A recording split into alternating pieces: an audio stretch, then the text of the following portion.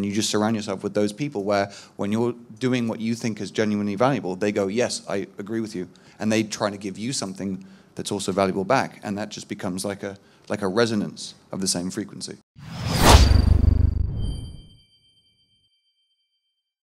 I don't want to have a life where I'm having a full year of routine and stuff like that, and just like 2 days a year be in these awesome events with all these awesome people like you, like everyone who's participating. I want this to be my whole life, and so I would like to know you guys, like, how did you guys figure this out, and how do you surround yourself all the time with such amazing people that you can grow all the time with? I'm going to do a really short answer. Only hang out with really amazing people like this. Look how many of them there are. This is true. Yeah, it's all over. It's done. My answer with that is that it's about collaborations. So it's that if you want to get people invested in you and wanting to spend, like high quality people, and I know the types of people you want to hang around with, then you need to be actually creating things together. It's not really enough to just hang around. Even hanging around having powerful conversations, which is good to do, doesn't bind people. It's when you actually combine resources, you draw somebody into your cult of two to start with, and that you want to collaborate on something, whether that's meeting women or starting a business or traveling or throwing a picnic or having a house party or you know, releasing an app or whatever it is.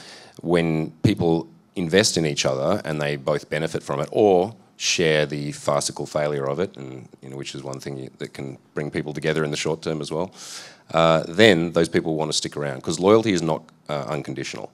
That's what I've known from leading groups for many years, is that people will move on when their needs are not met by the current group or the direction. And that's not something I take personally anymore. I understand that, okay, if I'm, as the leader, not creating a space for people to feel satisfied or to actualize themselves, then they'll move on to something else if they're quality people, because they'll have other opportunities. So the best way to make sure you're getting what you're doing, what you want, is to make sure everyone around you is getting what they want. Being at service. Quick way.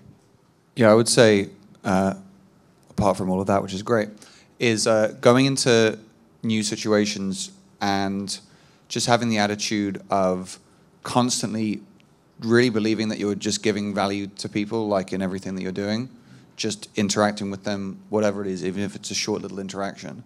And then what happens is the more you're willing to do that, right, which is putting yourself in a social situation where people might not like you and throwing stuff out there that you believe is valuable, then it becomes very easy, because what happens is a percentage of those people will just reciprocate that value back to you. They'll be like, yeah, they'll resonate with it. You'll be on this sort of the same level as them. And they'll be like, yeah, that's kind of cool. And that reciprocation, it happens automatically. You don't have to do anything to make it happen. And you just surround yourself with those people where when you're doing what you think is genuinely valuable, they go, yes, I agree with you.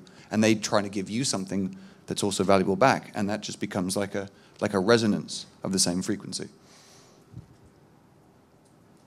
Let's add something quickly to that. I mean, without a shadow of a doubt, you become who you hang with. It's the law of conformity. You hang around with 10 recreational drug users, you're going to become the 11th.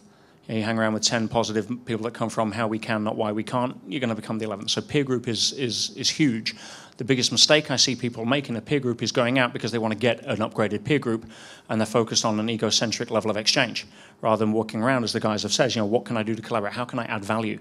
Just like what I said yesterday, it's like, you know, most people are trying to say, oh, how can I go make $1 million? Rather than, so how can I attract an opportunity that allows me to add $1 million worth of value? So, you know, being able to be mindful of that and just, you know, consciously choosing the people and not being afraid to let go of the people that hold you down. Yeah, they're on their own journey, send them some love, move on. Thank you very much. Great.